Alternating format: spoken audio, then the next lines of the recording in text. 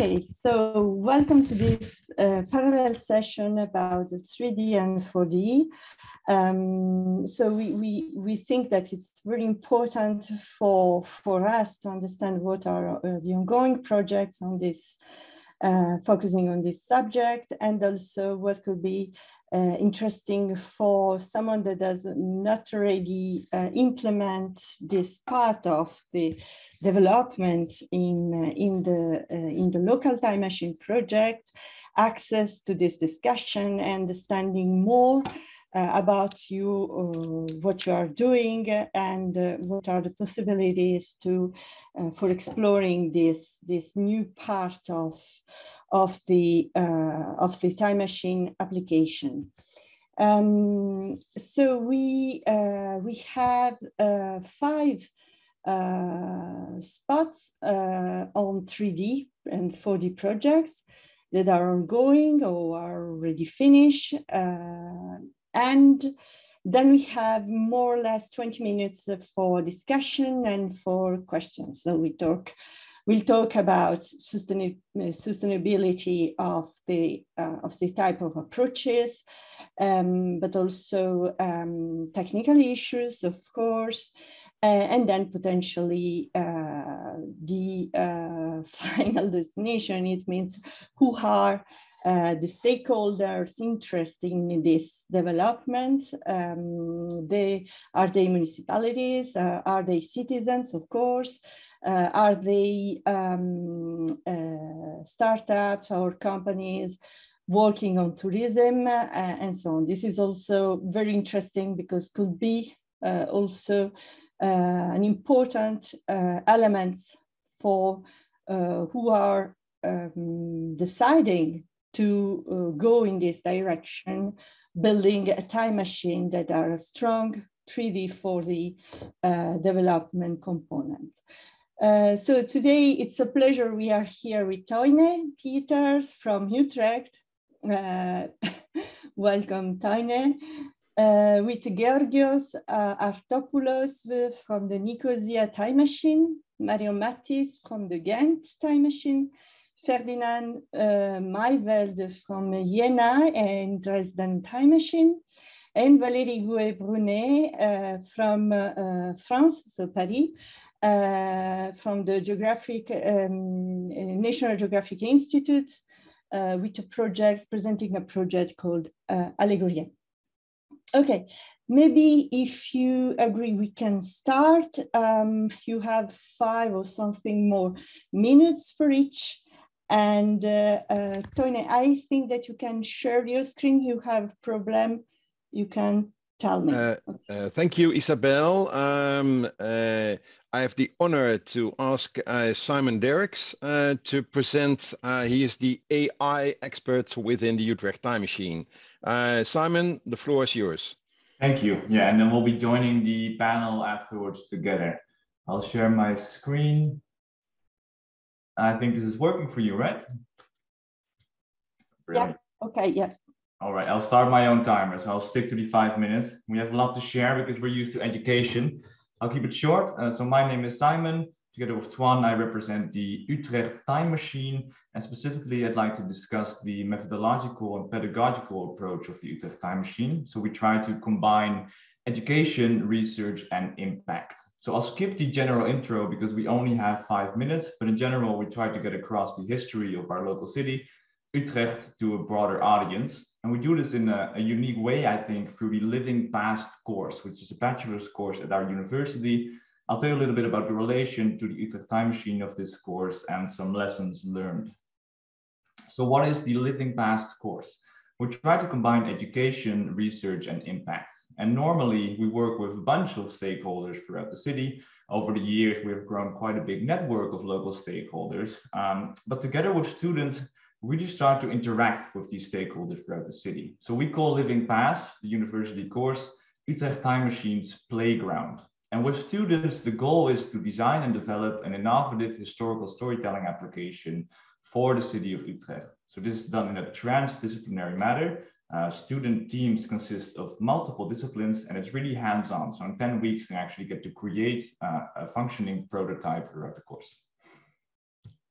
So what do? We take history and data, we combine it with a technological approach and education. And in this sense, we form some sort of community with a shared objective of sharing history in an innovative manner. And maybe it's best if I just give a concrete example of the last iteration of the course, which finished only 2 weeks ago. I think this is a really nice example. So some students, interdisciplinary team, wanted to make an educational escape room about the history of Zuiden, which is a region in Utrecht, and had to be academically and historically grounded. So what happened is that on the right here, you have the students, right? An interdisciplinary team at the course. In the middle, the Utrecht Time Machine, and through the Utrecht Time Machine, we matched them with the director of the Museum of Zuiden, which gave them some information about the historical background. Moving on, you get to creating the actual escape room. So you now know the environment a little bit better, but then you want to design an educational escape room. We matched them with Alice Veldkamp, who's an educational escape room expert. And we kept doing this. So that when they were looking for historical sources, we matched them with someone from the Utrecht archives. You can already see that you're creating this network of stakeholders that's collaborating with the students to create a shared product, which I think is really nice. So we left them alone for about 10 weeks. And then suddenly they had an escape room. It was done, and they presented it in the local museum.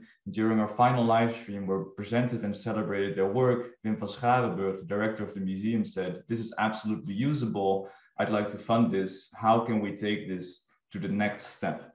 I think it's a brilliant example of combining history and data with local stakeholders in the community, a technological approach, and a learning process for all the students.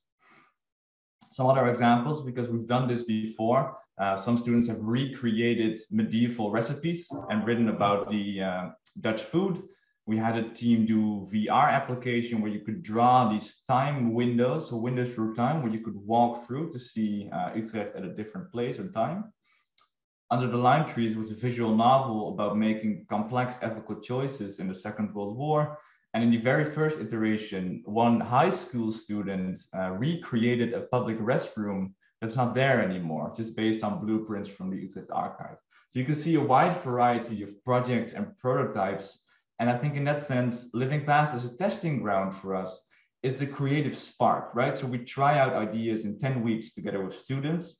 It's a practical and real world learning experience for them. We noticed that the students really bring the community in and the other way around. So it tends to be a really effective way of community outreach. And for us as the overarching Utrecht Time Machine, we get to cherry pick the very best ideas and integrate them into the final product.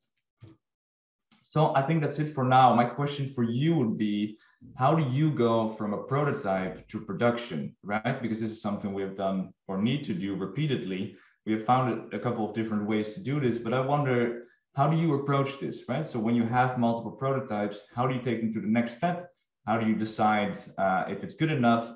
And how does this process go for you? I'd be very interested in that. If you have any questions or comments, our email addresses are on the screen. Maybe I'll leave them in the chat as well. And then we can discuss our method and approach later in the panel discussion. And I think in 5 seconds, it's 5 minutes. So I'll stop talking and I'm looking forward to your presentations. Thanks. Many thanks, Simon. So it's very interesting example of how we can move potentially from an academic milieu and academic research to potentially an outreach in a museum, or also, of course, why not a professional application of it for citizens. This could be very interesting. Thank you. So we take a look to Nicosia Time Machine with Georgios now. Hi, Georgios. Hi, everyone. Let me just share my screen.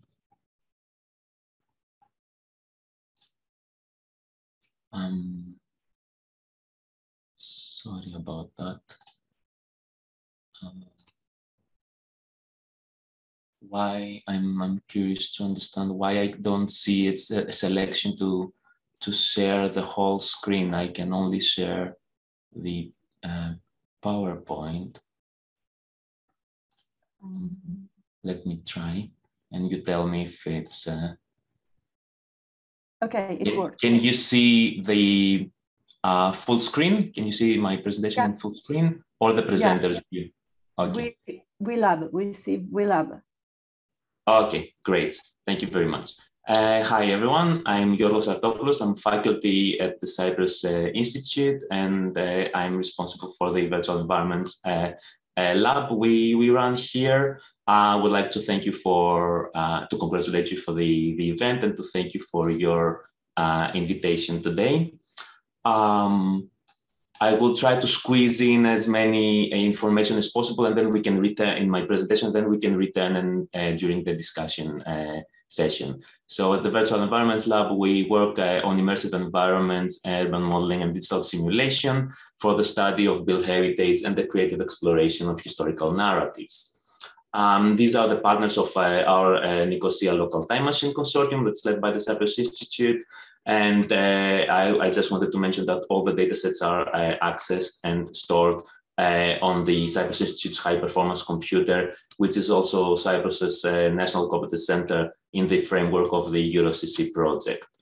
Now, regarding the data management, we are developing an integrated workflow that enables us to reuse datasets of various scales for different purposes. And spans from the scale of the architectural part to a building and a whole cluster of buildings.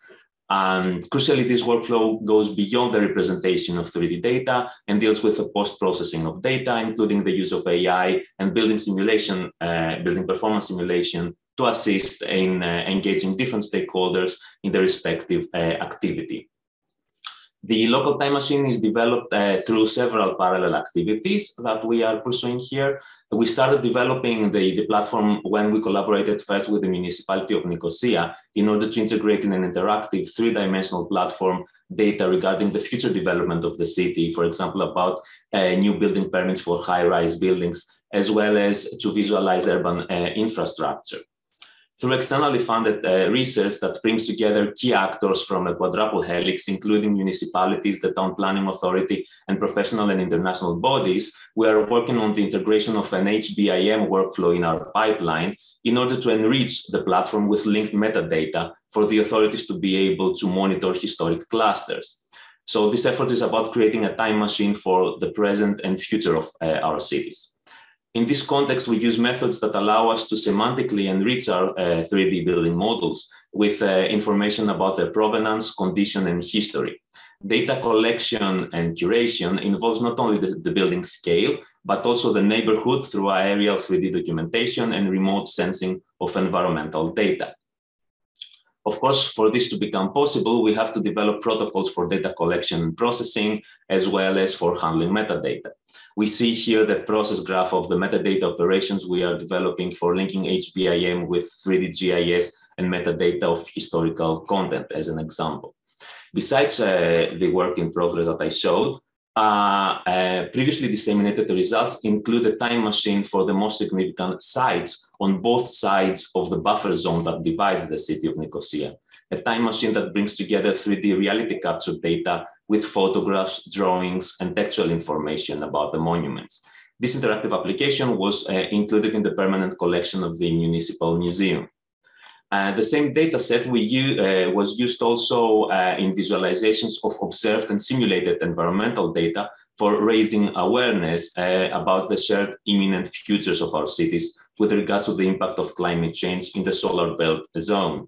This cause was presented through 360 stereoscopic interfaces in the 2017 Seoul Biennale of Architecture and Urbanism. We also use the same data set for conducting co-creation process for urban regeneration. In the past, we used it for the regeneration of one of the most archaeologically important and rich in heritage areas of the city that is neglected, the Paphos Gate neighborhood. And in this case, we used the time machine for spatial exploration of historic transformations of the neighborhood. And we staged several co-design sessions with stakeholders and local communities to co-develop an architectural proposal for the reintegration of the site in the pedestrian circulation network. And significantly, by using this virtual environment to promote the idea to the authorities, we succeeded in helping them understand the importance of this intervention. And eventually, last year, they included it in their budget, and they funded the project, which will be completed. Its construction will be completed soon. And we were very pleased when we saw that the special reporter of the United Nations in the field of cultural rights mentioned in her report to the Human Rights Council of the UN General Assembly our project as the only effort in the country that recognizes the diversity of narratives about cultural heritage. While also recently our methodology was awarded by an expert panel as one of the 2 best internationally practices of public space co-creation through playful ICT interfaces.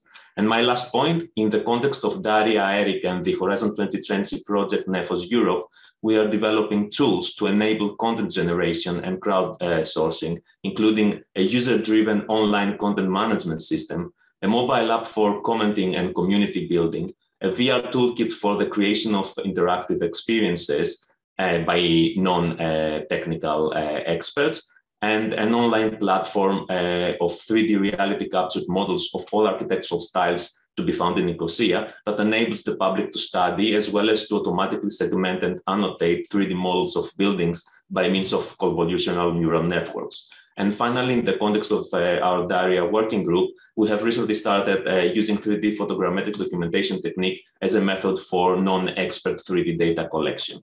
And with that, I will stop and thank you for listening. Many thanks, Georgios. A lot of suggestions, of inputs, and maybe we can talk about just a couple of minutes in a couple of minutes. Okay, wonderful. Matthys from Ghent. It's a pleasure to have you here. You are here if you are here. Mario. I'm here. Okay, Mario. Hi. Okay, I can start? Yeah. My screen? When you want. Perfect. So it's okay? Yeah, it works. Yeah. Good morning from Ghent in Belgium. Long time ago, when I was a little boy, I loved to look at the comic strips of Suske and Wiske, because Belgium is a country of comic strips. And in one of that albums, there was a Professor Barabbas who made his time machine at that time. So now I'm old enough to be a time machine at myself. But during my career, I started more than 30 years ago in the city of Ghent as an urban planner using CAD, the first digital drawings in the city of Ghent. And during all that time, the topic of my my research, my work was the same, but the names of the topics of that topics changed during all that time. During the period of 2009-2014, we got fund of Europe to work further on the innovative project. Last years we tried to focus on co-creation, working together with people in the city, with citizens, because we didn't get any money since 2015, I think. We have 2,000-3,000 euro on the year to do the basic work, but there is no big money to go further on. So we tried to connect all the younger people in all kinds of workshops in the city, and some of them focused on history. There were people rebuilding historical castles in the city. This was the castle of the Emperor of Europe, the boss of Europe in the 16th century, in Princeton of Ghent. And in the second stage, the SketchUp models made by citizens were rebuilt or integrated in Unity game engines, because the focus is always on 3D, 4D, animation is important. And also the focus on transmedia storytelling, because we believe that combining different media, for instance, a singer-songwriter today who will sing a song, make a video on the green key and combine the songs with the old historical castle in a VR environment. So it motivates people, and we put the results of that co-creative project in 4D viewer. It's made without money. The only thing was done was by software. We use Skyline software, Terra Explorer viewer, And the connection is made between geodata, 3D geodata, and Unity builds, web builds.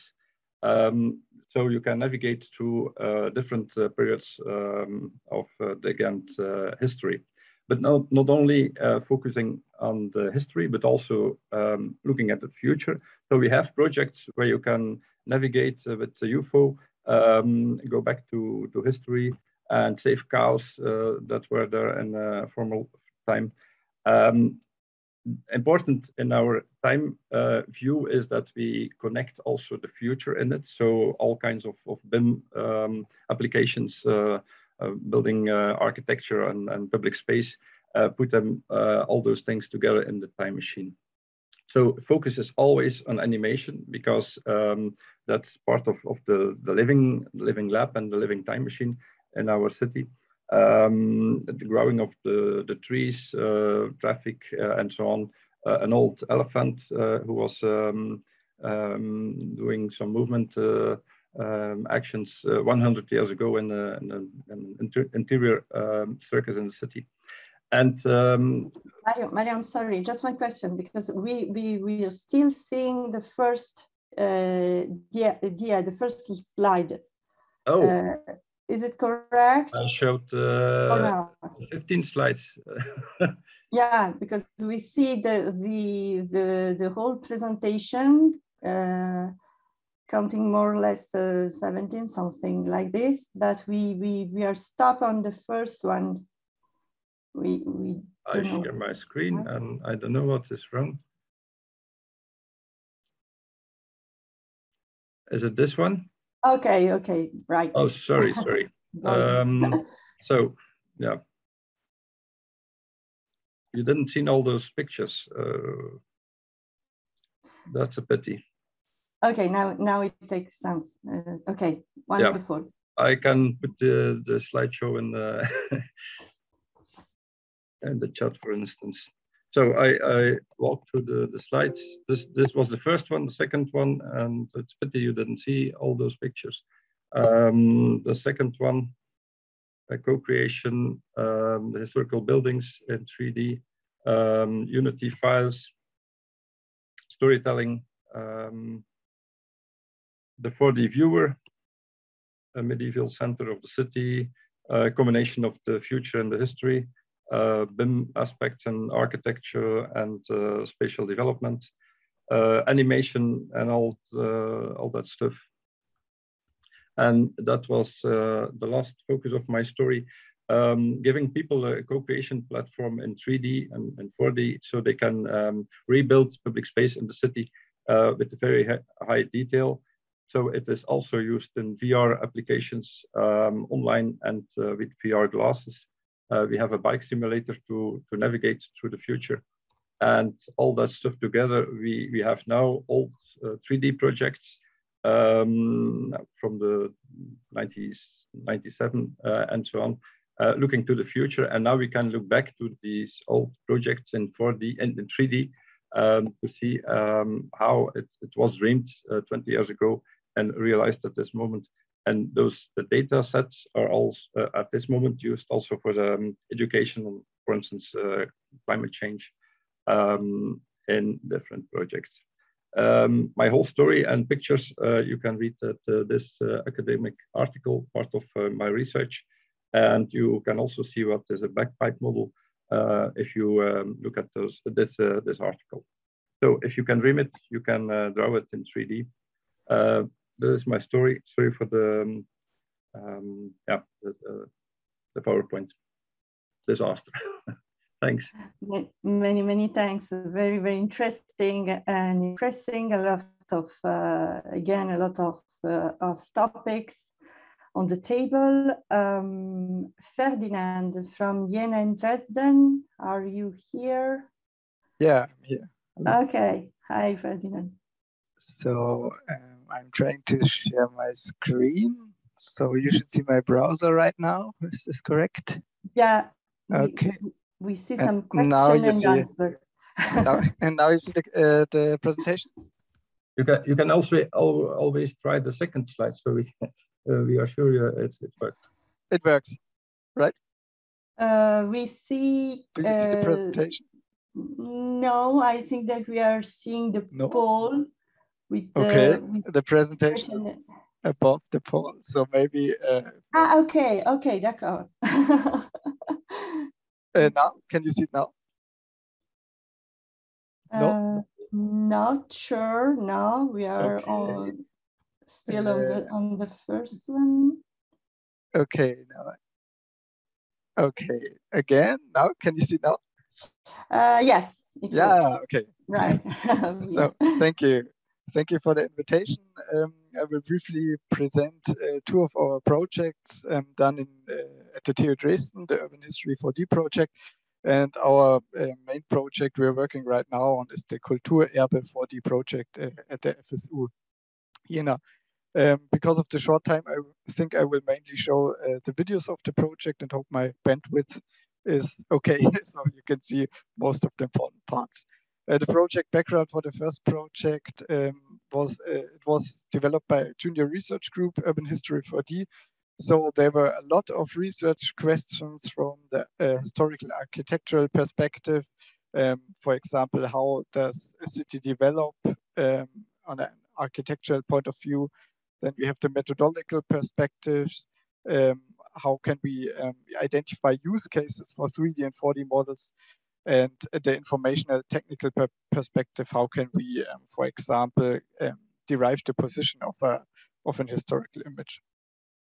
The project is already completed, and the website is online, and you can visualize the result of the Urban History 4D project here. And I will briefly show a short video. So as you can see here, we have the historical or the city of Dresden with a city map underlying a historical city map and a lot of oriented historical images. On the top, you have a time slider for the buildings, for the historical maps, and for the images. And you can skip between different points of time and have 3D models of different points in time. You can also filter for the images. You can jump into the perspective of the historical images and have an overlay of how the city looked like, for example, in this case, 100 years ago. So this church is not present anymore. And there were many research questions on this project. So what was the perspective the photographers took the most, or what was the most interesting spot? And we were able to visualize this through this 4D browser environment. And we took the knowledge to our next project, the Kulturerbe 4D, which translates to Cultural Heritage 4D. And the project is still on the run.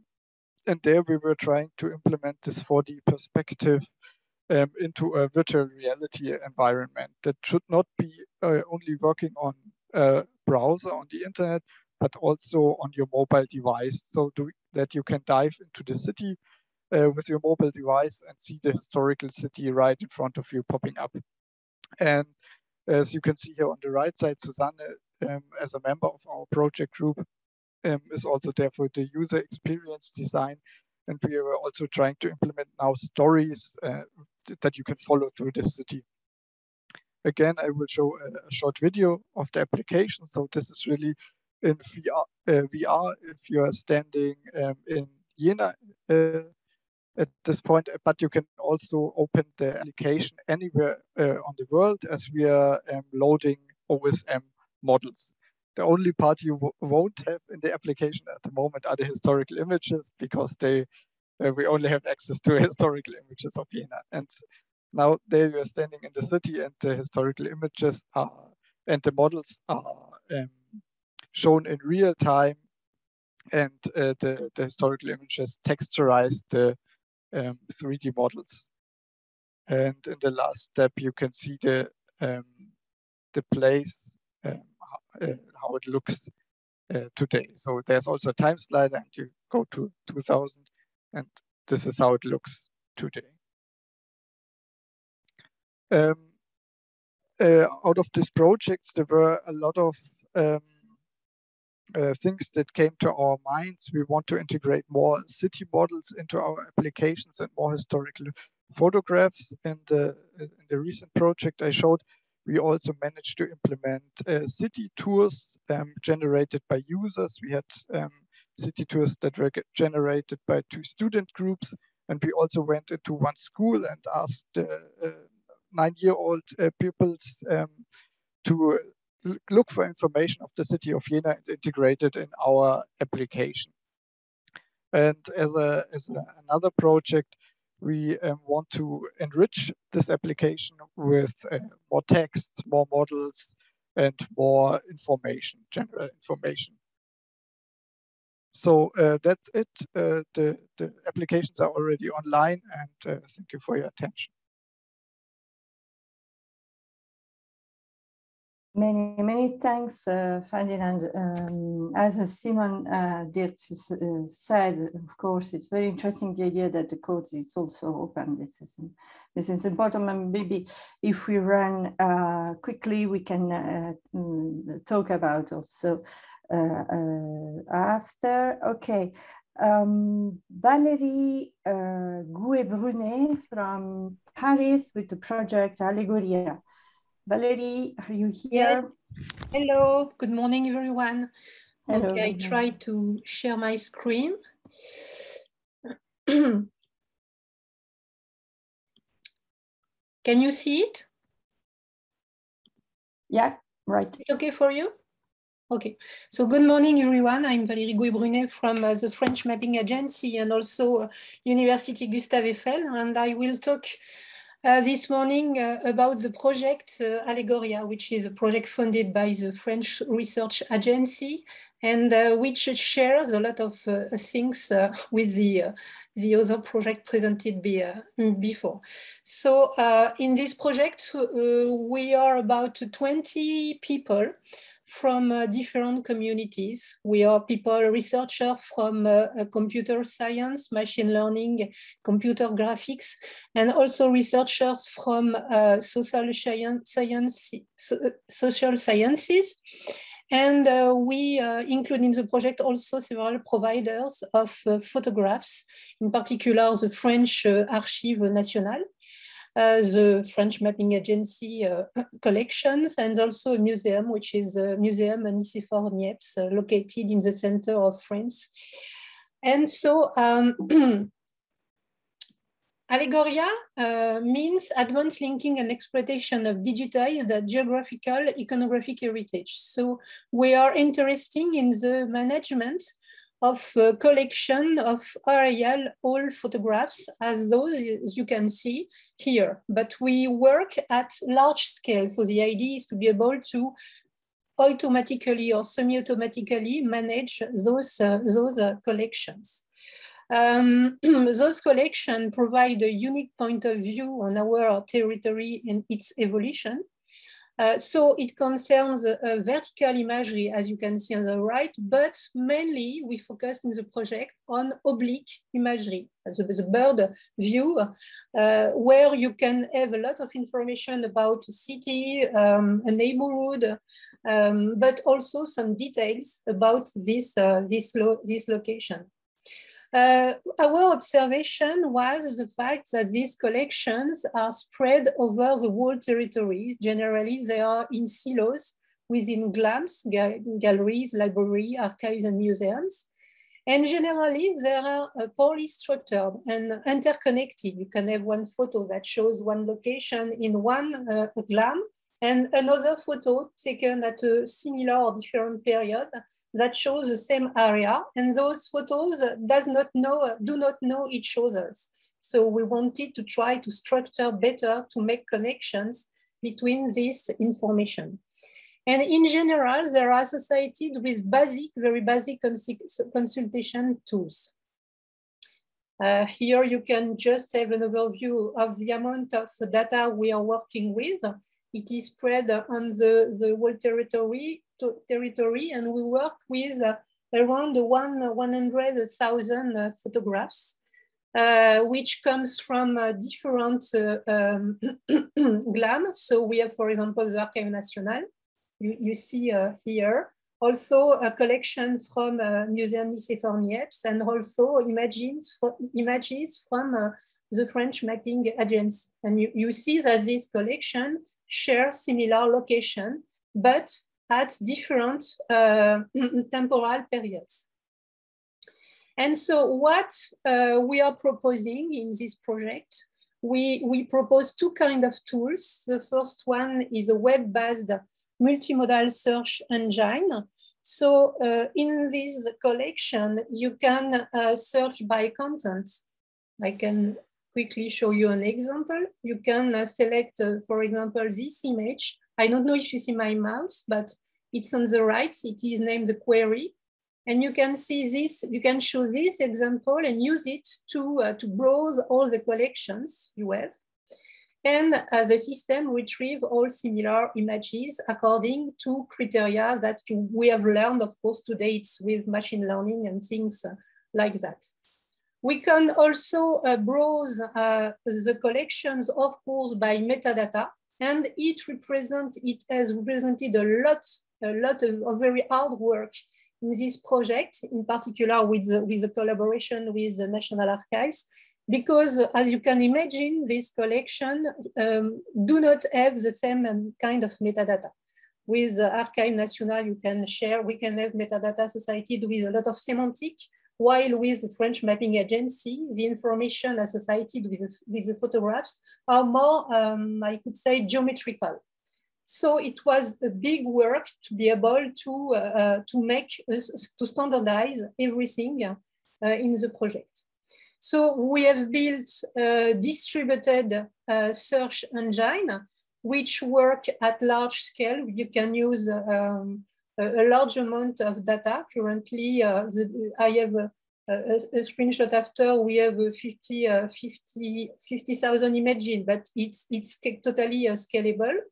And the images can be queried in a remote way. That means that the system is installed in a cloud, but it is not necessary to have the images on the cloud. We just need to have the descriptions, the content-based descriptions on the cloud, and we can query remote collections which stay in the museum, for example.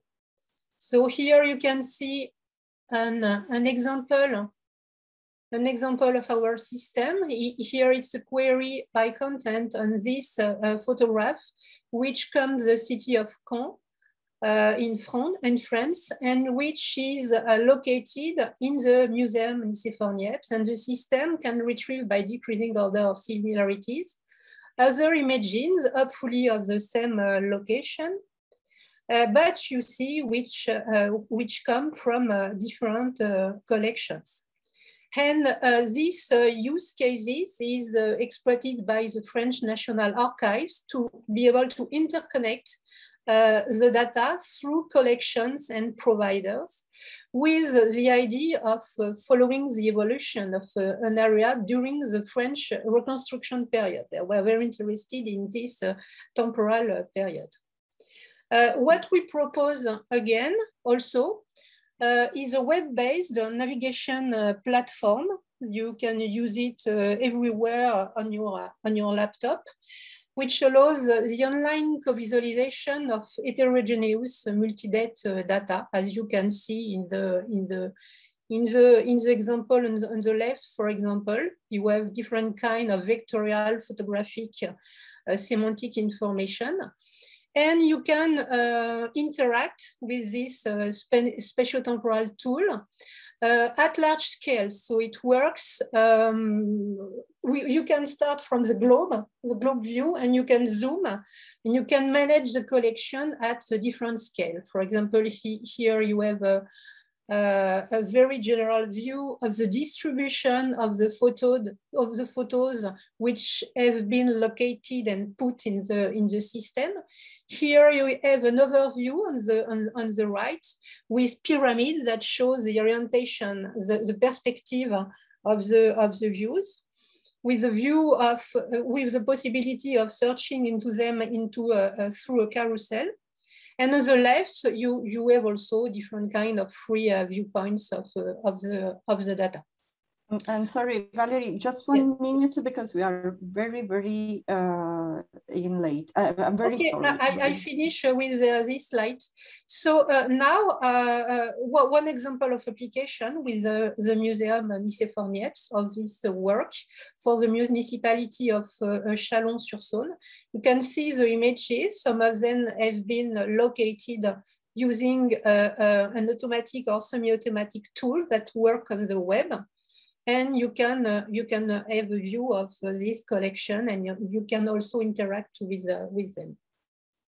So that's all for me. If you want to have more detail, of course, contact me, or you can also go on the website of the project. Many thanks. Wonderful. Thanks a lot, Valérie. So it's very impressive. So we have more or less 10 minutes if you want then to skip on the main session. What we can do is that maybe we can just take around the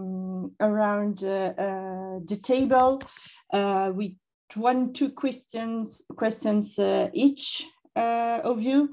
And just a brief reminder to the fact that we are also set up the RFCs for the 3D, 4D processing. Okay, so this is very interesting for everyone because it could be a good occasion for trying to share all the experiences in terms of technological issues, but also political ones which we can, if we can call them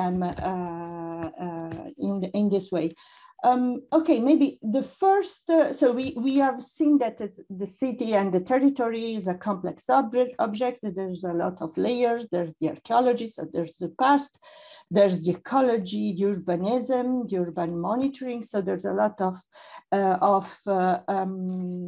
directions that we can take when we decide to move for a project. Essentially, we try to know the past, to represent the past, maybe take the bridge with the present and for the future, and then plan also the future. This is the other component that is very important when we approach the idea of a sort of digital twins of the future of the present of cities. So there's 2 main axes of discussion that we can open. The first is what is the possibility to collaborate with public actors, because we know that when we talk about 3D and 4D projects, they are really long-term projects, right? More than in other fields, I think. So there's a long planning of actions and of technological developments. And then what are the technological issues that are still open? For example, the web application for seeing real time or not in real time 3D models, the integration of time.